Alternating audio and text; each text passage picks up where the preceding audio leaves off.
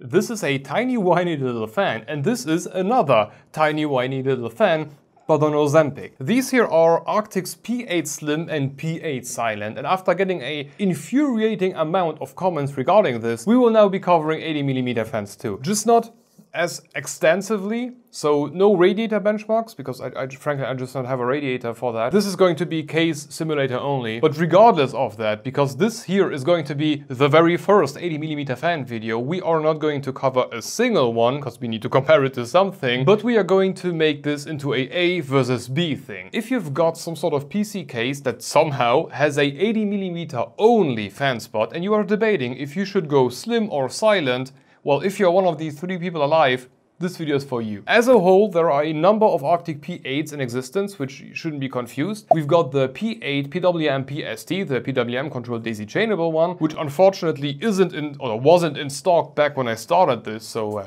yeah, that's the reason why we are not starting with this one. Then we got the P8 Slim PWM PST, one of the contestants for today, also PWM controlled and daisy chainable. Then we got the P8 Silent, the other contestant and basically a slower spinning version of the P8 PWM PST. And then there is the usual CO version, or constant operation, where Arctic basically just replaces the fluid dynamic bearing with a dual ball one, so you know, make it outlive me. And then there is the P8 Max, which is just a regular P8 on steroids, and you will never guess which one is due for the next episode. Anyway, today it's Slim versus Silent, and out of all the P8 fans that do exist, the Silent one is the only model that doesn't have to be distinguished by the sticker on the back, where all the other P8s look like miniature P12s, so 25mm thick and 5 heavily bent wings, basically the iconic Arctic P12 fan, just like P8. The P8 Slim is very different. The hub in the center might be identical, but going outwards from there we got 9 almost not bent at all wings,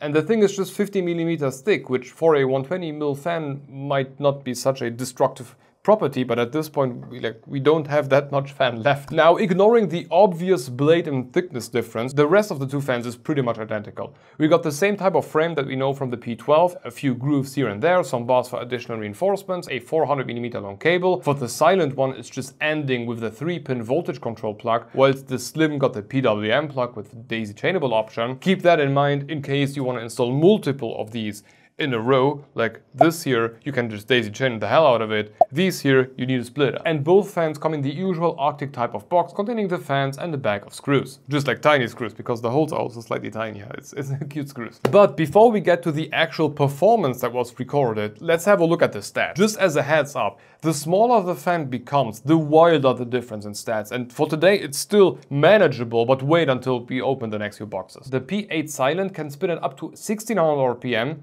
so good so far, and it can push up to 15.6 CFM and up to 0.62mm of H2O. The P8 Slim, on the other hand, that one can spin up to 3000 RPM, deliver up to 22.5 CFM and up to 2.35mm of H2O. So these two are very, very, very different fans, and we can measure that. Thankfully, the place that keeps making me happy to be there, and spent way too much money for that matter, but they had some MDF left, and a few holes later and we got 80mm fan adapters for the PCK simulator. And with that, here we go. To get going, we allow both fans to spin at max and measure the performance by observing the package temperature of the CPU underneath a passive Nokia P1. Basically, we just measure how quickly the air within the box gets recycled. And as you might have guessed by the stats, just because the Slim is hooked on Ozempic doesn't mean its 3000 RPM speed can kick you over. Whilst the P8 Silent kept the chip at 56.6 degrees C above ambient, the P8 Slim pushed that number down to 48.3 degrees C above ambient. An 8.3 degrees C difference, a huge difference for this benchmark machine. And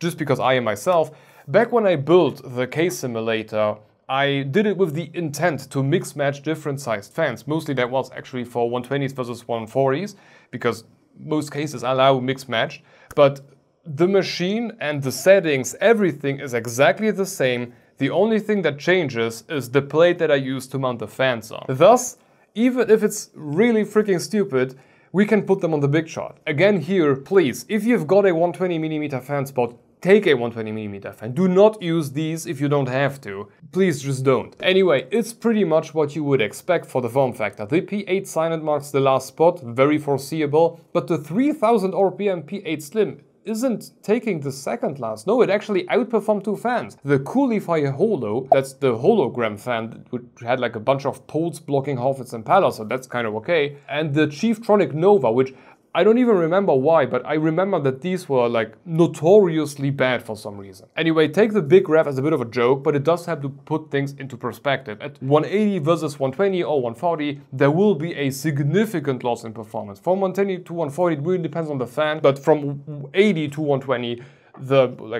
which is like close to half the fan, the difference is enormous. For our noise to performance graphs, we did have to switch things up a bit because a smaller fan creates less noise sometimes. We will get to that in a later episode. But for all the 80mm fans today and the ones that will follow, they basically all run at noise floor. So what I did is lower the distance between the fan and the dB meter down to 30 centimeters, which is also why we cannot noise normalize any regular 120, 140 fan and an 80mm fan.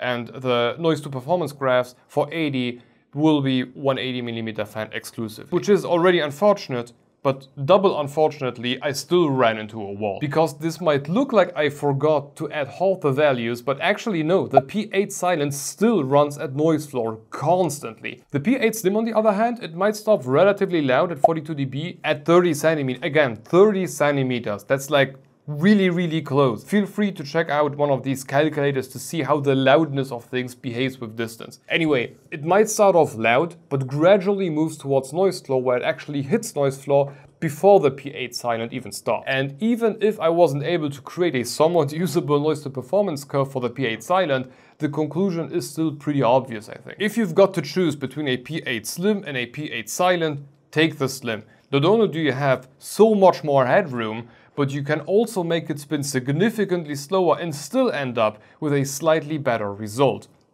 So that's settled.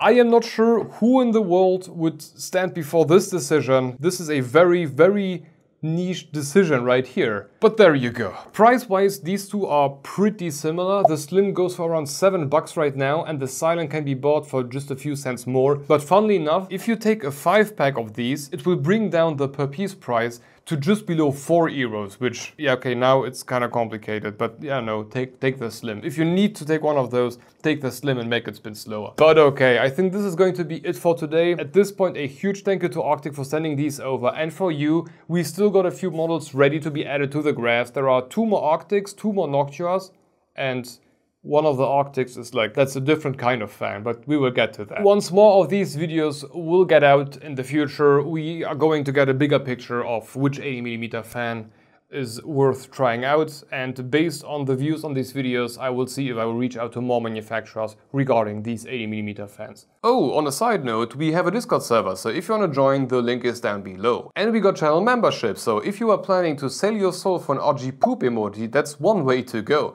But if not, I'm also releasing the content to all members 2 or 3 weeks in advance. Except for the NDA stuff, because, you know, I don't want to get sued. Additionally, you can rest assured that the income will not only keep the channel afloat, but will also serve to get this poor fella into treatment. He's really slim enough. Anyway, thank you for watching, and if you want to keep going, have a look at the Nokia NF812X25 G2 video I just released. Very different fan, different form factor, but this was the first 80mm video I released, and I just didn't know what else to tell you. Anyway, thank you for watching, hope to see you in the next one. Bye bye.